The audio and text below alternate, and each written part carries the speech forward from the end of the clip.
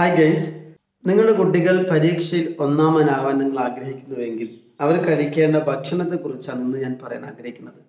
Already ഇതുമായി ബന്ധപ്പെട്ട് ഇതിൻ്റെ ഒരു ശീലവുമായി ബന്ധപ്പെട്ടൊരു വീഡിയോ ഞാൻ ഓൾറെഡി നിങ്ങൾ ചെയ്തിട്ടുണ്ട്. അത് കണ്ടിട്ട് ഇത് കാണുകയാണ് എങ്കിൽ അല്ലെങ്കിൽ ഇതോടൊപ്പം അതുകൂടി കാണുകയാണെങ്കിലാണ് ഇത് കൃത്യമായി പൂർണ്ണമായി നിങ്ങൾക്ക് മനസ്സിലാക്കാൻ കഴിയുക. നമ്മളൊരു ദിവസം രാവിലെ എഴുന്നേൽക്കുന്ന സമയത്ത് ആദ്യമായി കഴിക്കുന്നത് അധിക ആളുകളും ചായയോ കാപ്പിയോ ആയിരിക്കും.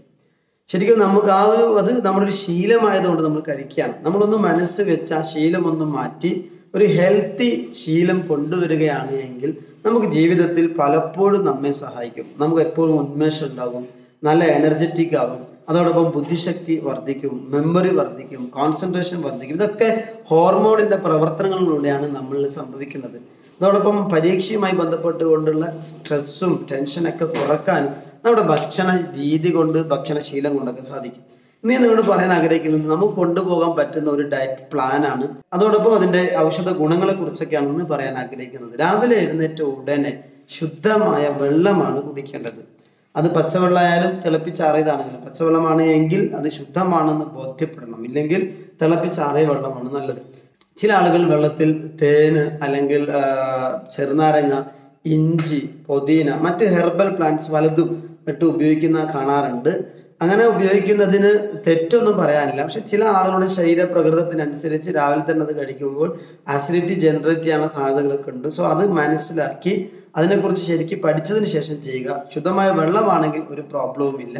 തേനൊക്കെ എപ്പോഴും കഴിക്കുന്നത് നല്ലതാണ്. പക്ഷെ രാവിലെ തന്നെ വെള്ളത്തിൽ ഒഴിച്ച് കഴിക്കുമ്പോൾ എന്തെങ്കിലും പ്രോബ്ലം ഉണ്ടോ എന്നുള്ളത് നിങ്ങളുടെ ശരീരവുമായി ബന്ധപ്പെട്ടുകൊണ്ട് അറിഞ്ഞുകൊണ്ടായിരിക്കണം ചെയ്യും. നമുക്ക് ചെയ്യാൻ പറ്റുന്ന ഏറ്റവും നല്ലൊരു സിസ്റ്റം എന്ന് പറയുന്നത് രാത്രിയിൽ ബദാം അതുപോലെ തന്നെ ഉണക്കമുന്തിരി ഏറ്റവും നന്നായിട്ട് ചൂടുവെള്ളത്തിൽ കഴുകിയതിന് ശേഷം അത് ഒരു ഗ്ലാസ്സിലോ ഒരു കപ്പിലോ വെള്ളത്തിൽ ഇട്ട് വെക്കുക. തിളപ്പിച്ചാറിയ വെള്ളത്തിലാണെങ്കിൽ കുഴപ്പമില്ല. എന്നിട്ട് അത് രാവിലെ ആ വെള്ളം കുടിക്കുക. അതോടൊപ്പം 4-5 ബദാമും തോലോട് കൂടി കഴിക്കണം. അതോടൊപ്പം ഉണക്കമുന്തിരിയും കഴിച്ചു കഴിഞ്ഞാൽ രാവിലെ നമുക്ക് നല്ല പ്രോട്ടീൻ റിച്ച് ആയ നല്ല എനർജി കിട്ടുന്ന ഒരു ചെറിയ ഭക്ഷണം കഴിക്കാൻ പറ്റും. അവിടെ നമുക്ക് ചായ, കാപ്പി അതുപോലെ തന്നെ ബേക്കറി ഐറ്റംസ് റിപ്ലേസ് ചെയ്യാൻ പറ്റും, അത് മാറ്റാനും പറ്റും. അത് കഴിഞ്ഞ് നമുക്ക് ബ്രേക്ക്ഫാസ്റ്റിന് മുമ്പ് പറ്റുമെങ്കിൽ നല്ല ശുദ്ധമായ ഒരു ഗ്ലാസ് പാല് പഞ്ചസാര ഇടാതെ കഴിക്കുകയാണെങ്കിൽ നല്ല ഫാറ്റ് കിട്ടും. ഏറ്റവും നല്ല ശരീരത്തിന് ഉന്മേഷമായിട്ടുള്ള ഒരു എനർജി ഡ്രിങ്ക് ആയിരിക്കും രാവിലെ നമുക്ക് കഴിക്കാൻ പറ്റും. ഇനി ഇതൊന്നും കഴിയാത്ത ആളുകളാണ് എങ്കിൽ നല്ല ബനാന, നല്ല നേന്ത്രപ്പഴം കഴിക്കുകയാണ് എങ്കിൽ അത് പുഴുങ്ങിയിട്ടായാലും കുഴപ്പമില്ല, ഇനി പഴുത്തതായാലും കുഴപ്പമില്ല. പച്ച ആണെങ്കിൽ അത് വറുത്തതിന് ശേഷം അതും ചെറുപയറും കൂട്ടി യോജിച്ചിട്ടാലും കുഴപ്പമില്ല. ഏറ്റവും നല്ല ഹെൽത്തി ഫുഡാണ്. അതുപോലെ തന്നെ നാടൻ മുട്ടയുടെ വെള്ള, ഇങ്ങനെ പലതും ഞാൻ പറഞ്ഞതെല്ലാം കഴിക്കണമെന്നല്ല പറഞ്ഞത്. ഈ പറഞ്ഞതിലുള്ള ഏതെങ്കിലും കോമ്പിനേഷൻ നമ്മൾ കഴിക്കുകയാണ് എങ്കിൽ ബ്രേക്ക്ഫാസ്റ്റിന് മുമ്പ് നമ്മളത് കഴിക്കുകയാണ് എങ്കിൽ അത് നമുക്ക് നൽകുന്നത് ഒരുപാട് ഗുണങ്ങളാണ്. നല്ല ന്യൂട്രിയൻസ് അടങ്ങിയിട്ടുണ്ട്, ഒരുപാട് മിനറൽസ് അതിൽ പെട്ടിട്ടുണ്ട്, ഒരുപാട് വൈറ്റമിൻസ് അതിലുണ്ട്. ഒമേഗ 3 ഫാറ്റി ആസിഡ് അഥവാ ഏറ്റവും നല്ല ശരീരത്തിന് എനർജിയും ഉന്മേഷവും ഊർജവും നൽകുന്ന നല്ല കൊഴുപ്പ് അടങ്ങിയിരിക്കുന്ന ഭക്ഷണമാണ്. നമ്മൾ സാധാരണ കാർബോഹൈഡ്രേറ്റ് കൂടുതലായി അടങ്ങിയിരിക്കുന്ന അന്നജം അടങ്ങിയിരിക്കുന്ന ഭക്ഷണമാണ് കൂടുതൽ കഴിക്കുന്നത്. 1 ഗ്രാം അന്നജം നമുക്ക് നൽകുന്നതിൻ്റെ ഡബിൾ എനർജിയാണ്, ഡബിൾ കലോറിയാണ്, ഊർജമാണ് 1 ഗ്രാം ഫാറ്റ് നമുക്ക് നൽകുന്നത്. അപ്പോൾ ഇത്തരം നല്ല ഫാറ്റുകൾ അടങ്ങിയിരിക്കുന്ന ഭക്ഷണങ്ങൾ പ്രത്യേകിച്ച് കുട്ടികൾക്ക് 5 വയസ്സിന് താഴെയുള്ള ചെറിയ കുട്ടികൾക്കാണെങ്കിൽ പ്രത്യേകിച്ച് വളരെ നല്ലതാണ്. അപ്പം നട്ട്സ്, ബനാന, അതുപോലെ തന്നെ പാല്, മുട്ട, തേന്, ഇത്തരം ഏതെങ്കിലും ഒരു സാധനം, അല്ലെങ്കിൽ ഇത് വ്യത്യസ്തമായ രീതിയിൽ വെറൈറ്റി ആയിട്ട് എല്ലാ ദിവസവും ഒന്ന് തന്നെ കഴിക്കുമ്പോൾ ഒരു മടുപ്പുണ്ടാവുന്നെങ്കിൽ ഇത് അങ്ങോട്ടും ഇങ്ങോട്ടും മാറിയാലും വലിയ കുഴപ്പമൊന്നുമില്ല. ഇങ്ങനെ നട്ട്സൊക്കെ ഉൾപ്പെടുത്തിക്കൊണ്ടുള്ള ഒരു ബ്രേക്ക്ഫാസ്റ്റ് രാവിലെ പ്ലാൻ ചെയ്യുകയാണ് എങ്കിൽ ഏറ്റവും നല്ലതാണ്. ഇവിടെ എനിക്ക് പറയാനുള്ളത്, നട്ട്സ് ഇതൊക്കെ പറയുമ്പോൾ കുറച്ചൊരു എക്സ്പെൻസീവ് ആണ്.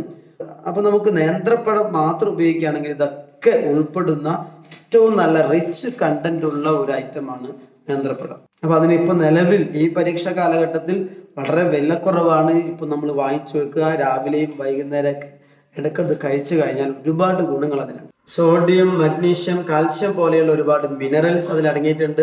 ഒമേഗ 3 ഫാറ്റി ആസിഡ് അടങ്ങിയിട്ടുള്ള ഭക്ഷണ പദാർത്ഥങ്ങളൊക്കെ വളരെ നല്ല ഹാർട്ട് പ്രൊട്ടക്റ്റീവ് ഫുഡ് ഐറ്റംസ് ആണ്. നമ്മുടെ ബ്ലഡ് പ്രഷർ സ്റ്റെബിലൈസ് ചെയ്യാൻ, അതുപോലെ തന്നെ നമ്മുടെ ബ്രെയിൻ നെർവസ് സിസ്റ്റത്തിനൊക്കെ നന്നായിട്ട് വോള്യം കൂട്ടാൻ, നന്നായി ഡെവലപ്പ് ചെയ്യാൻ ഈ പറഞ്ഞ ഭക്ഷ്യ ഐറ്റത്തിന് സാധിക്കുന്നുണ്ട്. അതുകൊണ്ട് തന്നെ നമ്മുടെ ബുദ്ധിശക്തി വർദ്ധിക്കാൻ, മെമ്മറി ശക്തി വർദ്ധിക്കാൻ, അതോടൊപ്പം നമ്മുടെ കോൺസെൻട്രേഷൻ ഡെവലപ്പ് ചെയ്യാനും ഇത് സഹായിക്കുന്നു. ഈ പറഞ്ഞിരിക്കുന്ന ആന്റി ഓക്സിഡന്റ് ഫുഡ് ഐറ്റംസ് ഒക്കെ ബ്ലഡ് ഷുഗർ ബാലൻസ് ചെയ്യാൻ സഹായിക്കുന്നു, നല്ല എനർജൈസർ ആണ്.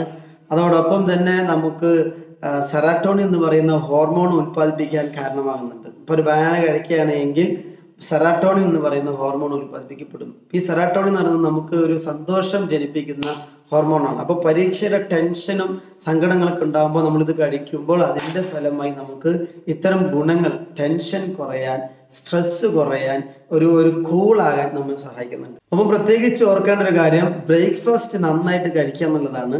ബ്രേക്ക്ഫാസ്റ്റ് ഞാൻ വീണ്ടും പറയുന്നത് ബ്രേക്ക്ഫാസ്റ്റ് ഫോർ ബ്രെയിൻ എന്നുള്ളതാണ്. അപ്പോൾ ബ്രേക്ക്ഫാസ്റ്റിന് സാധാരണ നമ്മൾ കഴിക്കുന്ന ഭക്ഷണത്തോടൊപ്പം അതിന് ഏറ്റവും കൂടുതലായിട്ട് അന്നജത്തിലുപരി അല്ലെങ്കിൽ കാർബോഹൈഡ്രേറ്റിന് പകരമായിട്ട് മറ്റു പല എന്താ പറയുക പച്ചക്കറികളും ധാന്യങ്ങളും ഒക്കെ ഉൾപ്പെടുത്താൻ ശ്രമിക്കുക. കറിയുടെ ഭാഗമായിട്ട് മത്തി, അയില അല്ലെങ്കിൽ അതുപോലെ തന്നെ ചെമ്പല്ലി, ഇത്തരം മീനുകളൊക്കെയാണ് ഉപയോഗിക്കുന്നത്. ഒമേഗ 3 ഫാറ്റി ആസിഡ് അടങ്ങിയിരിക്കുന്ന ഭക്ഷ്യധാന്യങ്ങളാണ്.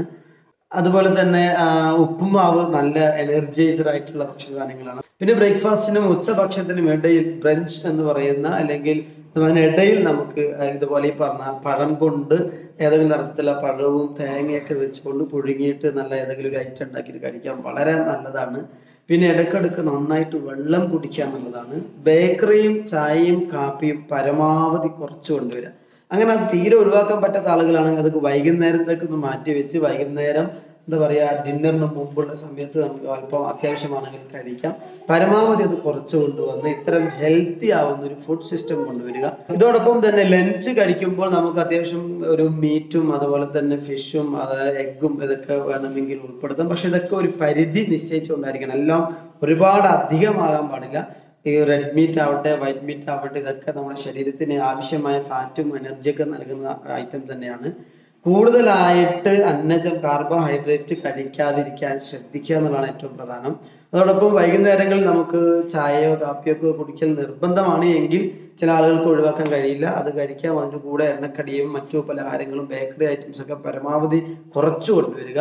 ഏറ്റവും പ്രധാനമായി ശ്രദ്ധിക്കേണ്ടത്, ഞാൻ ഓൾറെഡി എൻ്റെ കഴിഞ്ഞ വീഡിയോയിൽ പറഞ്ഞിട്ടുണ്ട്, രാത്രി വൈകി ഭക്ഷണം കഴിക്കുന്ന സിസ്റ്റം, രാത്രി ഒരുപാട് കഴിക്കുന്ന സിസ്റ്റം, ഈ രണ്ട് സിസ്റ്റം മലയാളികൾ ഒഴിവാക്കിയാൽ തന്നെ രോഗികളാകുന്ന ആളുകളുടെ എണ്ണം വളരെ കുറയും എന്നുള്ളതാണ് യാഥാർത്ഥ്യം.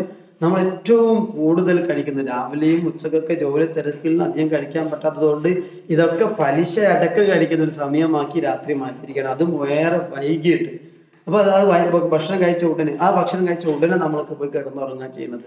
അപ്പൊ ഇത്തരം സിസ്റ്റം നമ്മളെ രോഗികളാക്കുന്നു, പൊണ്ണത്തടിയന്മാരാക്കുന്നു, മടിയന്മാരാക്കുന്നു, ലൈസിനസ് ഉണ്ടാക്കുന്നു, എപ്പോഴും ഒരു ഉറക്കമാകുന്നു, ഉന്മേഷക്കുറവ് നമ്മളുണ്ടാവുന്നു, ബുദ്ധിക്കുറവുണ്ടാവുന്നു, കോൺസെൻട്രേഷൻ ഇല്ലാത്തതിന് കാരണമാകുന്നു. അപ്പം ഇത്തരം കാര്യങ്ങൾ ശ്രദ്ധിച്ചു കഴിഞ്ഞാൽ നമുക്ക് നമ്മുടെ പഠനവും നമ്മുടെ ബുദ്ധിശക്തിയും ജീവിതവും ഹെൽത്തി ആക്കാൻ പറ്റും, മനോഹരമാക്കാൻ പറ്റും. ഇത്തരം വീഡിയോകൾ ഇനിയും നിങ്ങൾ പ്രതീക്ഷിക്കുന്നുവെങ്കിൽ ഈ ചാനൽ സബ്സ്ക്രൈബ് ചെയ്യുക, ഒപ്പം ബെൽ ഐക്കൺ കൂടി എനേബിൾ ചെയ്യുക. Thank you very much.